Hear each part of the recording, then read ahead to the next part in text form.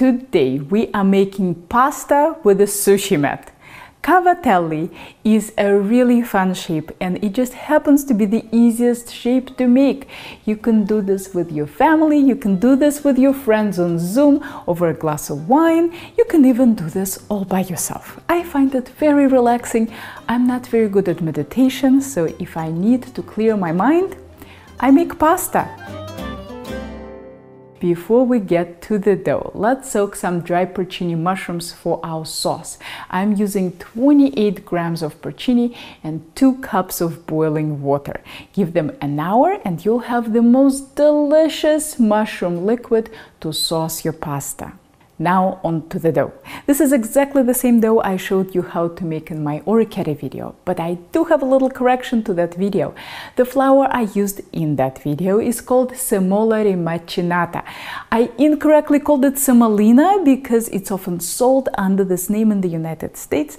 Turns out there is a difference. Both semola and semolina are made from durum wheat, but semola is ground finer. Italian semola is the best flour for this dough, but I have tested it with American semolina and it was very good, even though the texture of the flour was coarser. My guess is that my use of extremely hot water makes American semolina usable for the purposes of pasta, even though it's not the best flour for the job. Thanks to my wonderful viewer Adam Churvis for bringing it to my attention. What I'll do today is replace a bit of my semola flour with whole wheat flour to make my pasta more earthy, but that's completely optional. Dump the flour mix into the food processor. Add 175 grams of water at 170 Fahrenheit. Start the processor. You might need to scrape it down a bit. When you get the little tornado of dough, get it out and knead for 8 minutes. In the beginning it will be very sticky but will quickly even out. If you are in a very humid environment, you might need to add some flour when kneading. For a very detailed video of this technique, check out my water-based pasta dough video in the description below. Sprinkle the dough with flour on both sides. Wrap it up and let it rest for 30 minutes. I should probably tell you what people in Italy use to shape this pasta. They use a board with ridges. You can certainly buy one of those on Amazon, but I never bothered to do that because I already had a sushi mat at home. Unlike the pasta boards, sushi mats are available at most supermarkets for just a few dollars, so I thought it might be a cheaper and more accessible option for most people. Besides, it's fun to say that you've made pasta with a sushi mat. Line a cookie sheet with parchment paper or foil and sprinkle it liberally with semola flour. This is where we'll place our finished pasta. Place the dough on a lightly floured surface and cut it into strips. Roll out the strips on an unfloured surface. This ensures that they won't slide.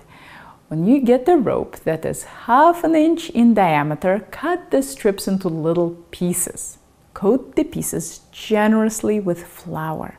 For shaping, you can use either semola or all-purpose. I'm using all-purpose. Place a piece on a sushi mat and roll it from one rope to the other. The most important thing is to apply a lot of pressure with your finger to create a hollow shape. This helps your pasta cook evenly and also helps it trap the sauce. You don't want to end up with fat little cylinders because they'll taste tough and gummy. I usually line a bunch of pieces next to one rope and then roll them starting with the piece closest to me. If you encounter any sticking, use more flour. If you want your ridges to be more diagonal, roll your pieces at a slight angle. Here, let's do that slowly. See? A little angle. When you finish a pile, dump the cavatelli onto the baking dish.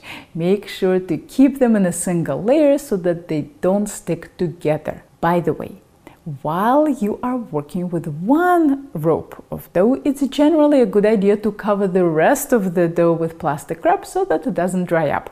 As I was editing this video, I realized that I forgot to do that. That's fine if you can shape really quickly, but probably not a good idea on your first try. Okay, our pasta is done and we can make a sauce. This dish is a mushroom lover's dream.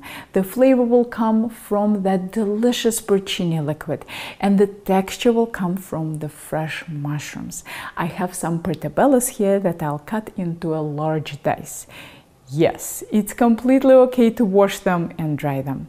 I'll also add some maitake mushrooms that are known as hen of the woods, but you can use whatever mushrooms you want. Maitake are much more delicate than portobello, so I wouldn't wash them. Luckily, they grow on trees, so there is no dirt to wash off, especially since these ones are cultivated. Slicing them will give me plenty of flat surfaces that will brown nicely. I discard the thicker stems because they tend to be a bit woody and dirty. Let's give this a coarse chop. You don't need to make them too small, they'll naturally break apart as they cook. I also have a few little shiitake caps that we'll use. When you chop your mushrooms, keep the sturdy ones and flimsy ones separate. Sturdy ones would be portobello, cremini, or button mushrooms, and flimsy ones would be maitake, shiitake, chanterelle, oyster, and other more delicate varieties. This way, we can give the sturdy mushrooms a head start in the skillet before adding the flimsy ones. In the end, you should have about 500 grams of chopped up mushrooms. Let's set a large, deep skillet over high heat and add 2 tablespoons of olive oil. When the oil is hot, add the portobellos and a pinch of salt. Have a lid handy, add a splash of dry white wine and cover immediately. Let the mushrooms cook for a couple of minutes to release their moisture. Uncover the pan and wait for all the moisture to evaporate. Then add the flimsy mushrooms, another pinch of salt, and another glug of oil. Continue cooking on high heat, checking regularly. Don't stir until you get color. This looks good. Let's stir. Keep cooking like this, regulating the heat so that the mushrooms brown steadily but don't burn. Ah, that's a beautiful mushroom. When you have a lot of browning, take the pan off heat and get the mushrooms out so that the porcini liquid and pasta water don't make them soggy. Add a quarter cup of dry white wine to the pan. You should probably wait a bit for the pan to cool off. Then strain the porcini liquid through a damp paper towel lined colander into the pan. Don't skip the paper towel or you might have a sandy sauce. The next step always raises a lot of eyebrows in my classes. I throw away the dry porcini. If yours are clean and not full of worms, by all means chop them up and use them. But for the life of me, I cannot find such porcini where I live. Mine are always so dirty that I have to wash every little piece 5 times, scraping the dirt out of every crevice. They are also insanely wormy.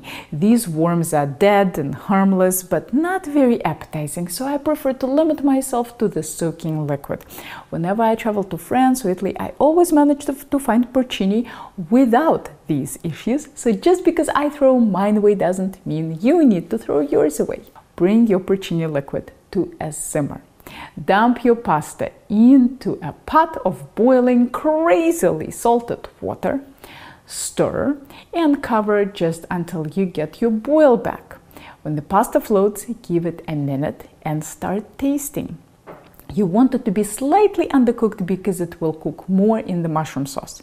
Get the pasta out with a slotted spoon and into the pan with porcini liquid. Don't drain in a colander so that the flour that we use to prevent sticking stays in the bottom of the pot. Cook on low heat, stirring constantly until the sauce barely starts to thicken. Taste for salt, and if you need more, splash in some pasta cooking water or just add salt directly. Stir in 1/3 cup of heavy cream and let everything simmer for a minute. Keep tasting all along, but don't season it all the way yet, since the sauce will continue to reduce. When the sauce is thick enough that a spoon leaves a trail, add 2 tablespoons of butter, a generous sprinkling of parmesan, the mushrooms, and a little parsley and chives. Stir it all together and taste carefully for salt. Keep adding pasta water to make the sauce a bit runnier than you would ideally want, because it will continue to thicken for a couple of minutes as you serve the pasta. This is a phenomenal dish. It's both luxurious and comforting at the same time. I hope you give it a try and make this pasta with someone you love, whether you do it in person or not. Here are more culinary tutorials for you to check out, and if you are ever in the Boston area, maybe I'll see you in one of my classes.